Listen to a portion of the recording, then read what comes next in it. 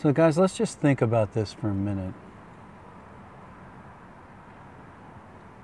What happens if you take a service-based economy and just shut it down?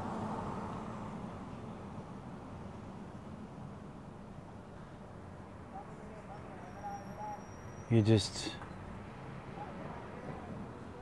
press the pause button. But if you're just pressing the pause button, then you'd want to pause everything, right?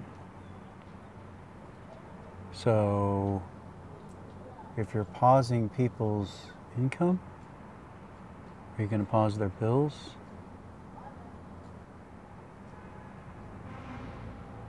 Downtown, Saturday night, it's a graveyard. Remember what Lindsay Williams said? Oh, there'll be plenty of food on the shelves. You just won't have any money to buy it. Remember that?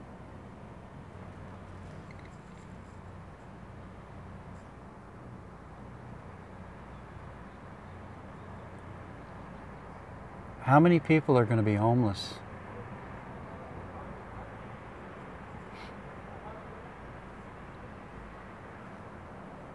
Something you can't see, taste, smell, hear, know about, except for what the experts tell you. Of course, the experts tell you about their heliocentric universe of a great gigantic ball spinning through endless vast space.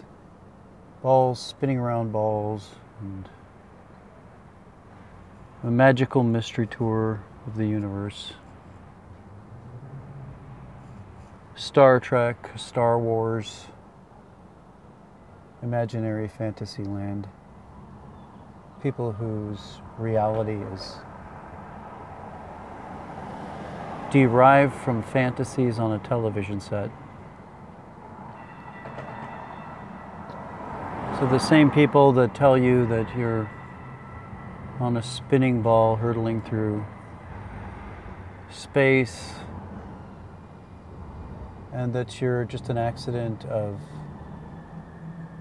an accident that crawled out of the muck and became you over billions and billions of years. These same people tell you that this strange little thing that looks like a spinning ball but has green spikes, we all need to be afraid of it. I'm starting to think that what we need to be afraid of is what happens to a service-based economy when there are no more services.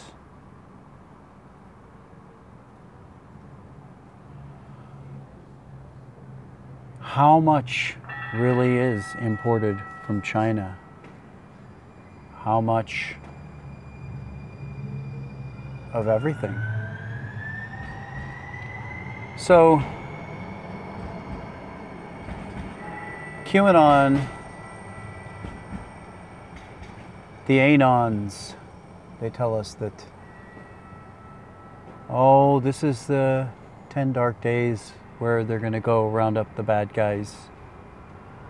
And we've got all these indictments that they're going to round up all the evil folks and punish them. We'll see. We shall see. But what if that's not the plan? What if it's more like what Lindsay Williams said? Remember what Lindsay said? I'm sorry, I don't have any cash. Remember what Lindsay said? Oh, there'll be plenty of stuff, but you won't have any money. Plenty of stuff, but no money. So, this virus, this little green spinning ball that is smaller than anything, they expand in two ways, their imaginary universe. Things that are too big to imagine and things that are too small to imagine. There are all these things that are too big to imagine, and then there's all these little tiny things that are too small to imagine or to see. There's things we can't see and things that we can't know, and all these things we need to be afraid of. So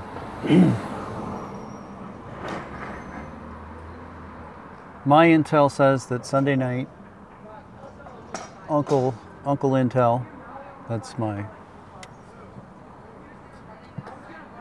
invisible friend, Uncle Intel, says that Sunday night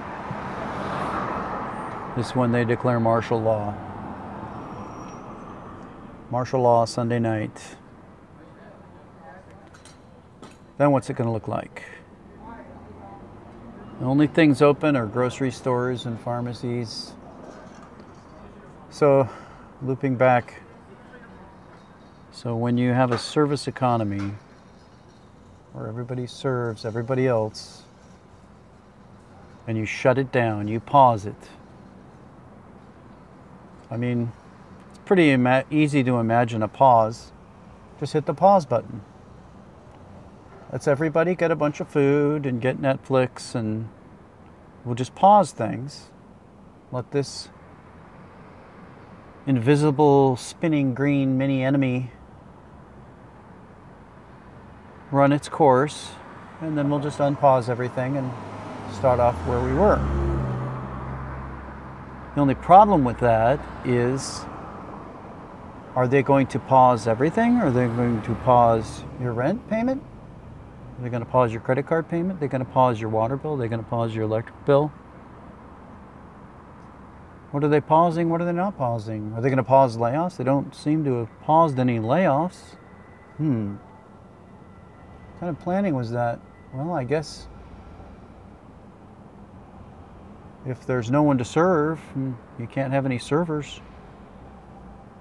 But wouldn't you think that if they were planning to take this pause, and what's the Fed doing now? $1 trillion a day?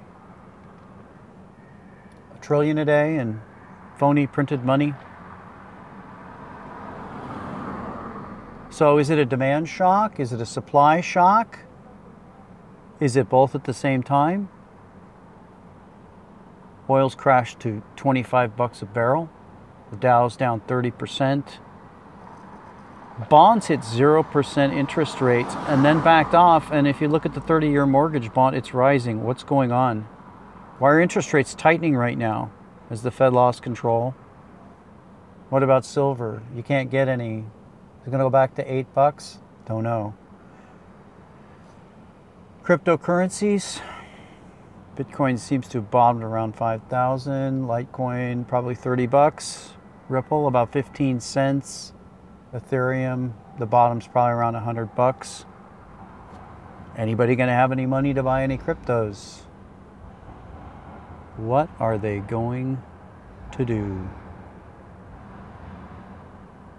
This is a ghost town.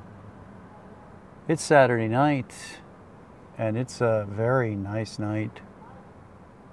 And downtown is a complete ghost town. When are they going to shutter the banks?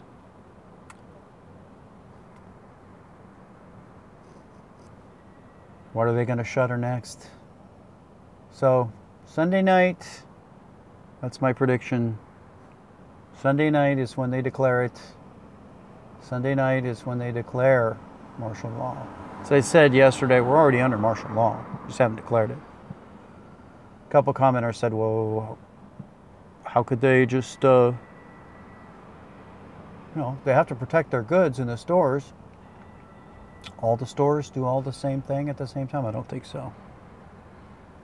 These orders are coming from the top down. The gyms are all closed, the theaters are all closed, everything's closed. What percentage of jobs are service-based? Think about it, people. Think about it. I'll talk to you next time.